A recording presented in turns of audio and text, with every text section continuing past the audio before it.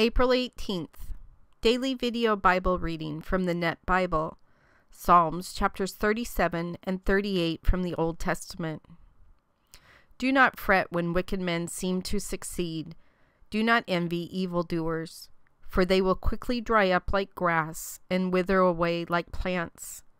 Trust in the Lord and do what is right. Settle in the land and maintain your integrity. Then you will take delight in the Lord, and He will answer your prayers. Commit your future to the Lord. Trust in Him, and He will act on your behalf. He will vindicate you in broad daylight and publicly defend your just cause. Wait patiently for the Lord. Wait confidently for Him. Do not fret over the apparent success of a sinner, a man who carries out wicked schemes. Do not be angry and frustrated. Do not fret. That only leads to trouble. Wicked men will be wiped out, but those who rely on the Lord are the ones who will possess the land. Evil men will soon disappear. You will stare at the spot where they once were, but they will be gone. But the oppressed will possess the land and enjoy great prosperity. Evil men plot against the godly and viciously attack them. The Lord laughs in disgust at them, for He knows that their day is coming. Evil men draw their swords and prepare their bows to bring down the oppressed and needy and to slaughter those who are godly.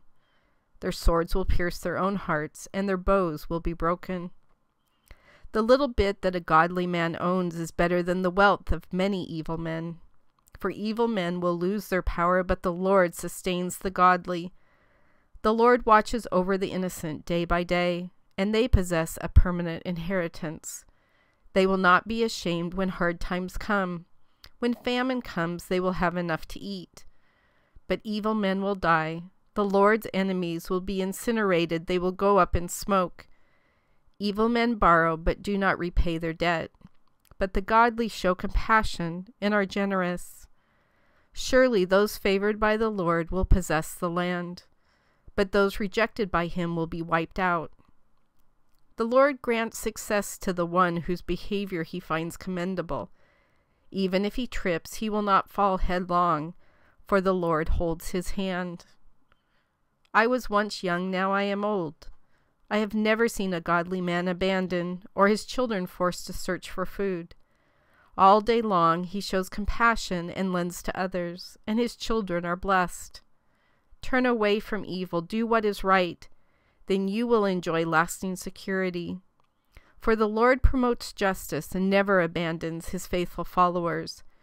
They are permanently secure, but the children of evil men are wiped out. The godly will possess the land and will dwell in it permanently. The godly speak wise words and promote justice. The law of their God controls their thinking. Their feet do not slip. Evil men set an ambush for the godly and try to kill them, but the Lord does not surrender the godly or allow them to be condemned in a court of law. Rely on the Lord, obey His commands, then He will permit you to possess the land. You will see the demise of evil men. I have seen ruthless evil men growing in influence like a green tree grows in its native soil. But then one passes by and suddenly they have disappeared. I looked for them, but they could not be found. Take note of the one who has integrity, observe the godly, for the one who promotes peace has a future. Sinful rebels are totally destroyed. Evil men have no future. But the Lord delivers the godly. He protects them in times of trouble. The Lord helps them and rescues them. He rescues them from evil men and delivers them, for they seek His protection. O Lord, do not continue to rebuke me in your anger.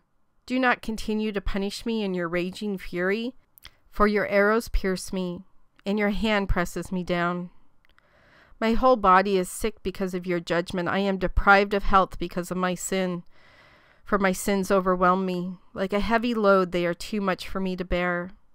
My wounds are infected and starting to smell because of my foolish sins. I am dazed and completely humiliated. All day long I walk around mourning, for I am overcome with shame and my whole body is sick. I am numb with pain and severely battered. I groan loudly because of the anxiety I feel.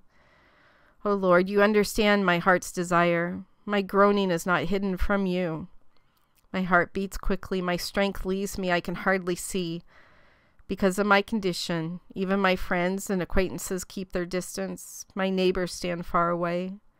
Those who seek my life try to entrap me. Those who want to harm me speak destructive words. All day long they say deceitful things. But I am like a deaf man, I hear nothing. I am like a mute who cannot speak. I am like a man who cannot hear and is incapable of arguing his defense. Yet I wait for you, O Lord. You will respond, O Lord, my God.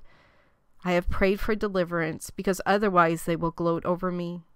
When my foot slips, they will arrogantly taunt me. For I am about to stumble, and I am in constant pain. Yes, I confess my wrongdoing, and I am concerned about my sins. But those who are my enemies for no reason are numerous. Those who hate me without cause outnumber me. They repay me evil for the good I have done. Though I have tried to do good to them, they hurl accusations at me. Do not abandon me, O Lord. My God, do not remain far away from me. Hurry and help me, O Lord, my deliverer.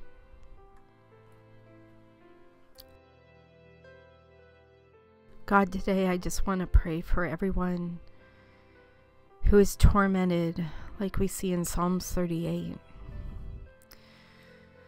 That if they're not Christian and they're tormented by sins that have happened in their life, that I just want to share the incredible news with them that they can come to you. They can accept Jesus Christ as their Lord and Savior. They can confess their sins. They can state that they know that on the third day Jesus rose from the dead and ascended into heaven and is with you.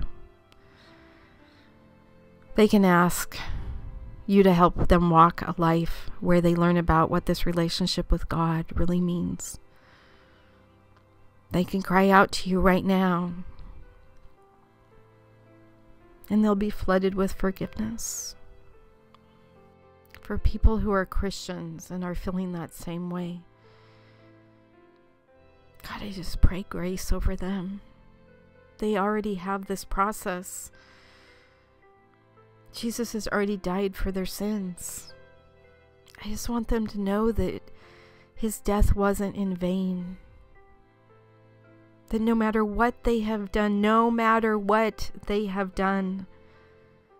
the worst possible thing you can imagine in the entire world, doesn't matter what they have done, that if they truly confess to you the sin with their heart and with their mind, that you will forgive them. And not only will you forgive them, but you will walk with them as they work on removing that sin from their life. Because for Christians, it doesn't quite work to just say, yeah, hey, I'm sorry about that sexual sin, and then do it the next day. Habitual sin, kind of completely different than actually wanting to change. God, I just pray for everyone who is holding on to sin and making their lives miserable when all they have to do is turn to you. I just think of all the times that I held on to my sin and frustrated myself, felt so guilty over and over again. And the whole time of my selfishness, of wallowing in my own grief, you had all these things that you wanted me to do to help with your kingdom. And yet I was so wrapped up in my own world of guilt because of my sin that I couldn't even see anything. I definitely couldn't see the cross. I definitely didn't see a way out of it. So God, today I just pray for everyone who's listening. There is a way out of that horrid cycle, and it is Jesus Christ. His death on the cross, he took on the sin of the entire world, and that includes the sin of you who is listening right now. It doesn't say he only took on these certain sins because they were sort of okay. It doesn't say he took on these sins because they were forgivable. It said he took on all sin. That includes whatever you have done. He will forgive if you ask.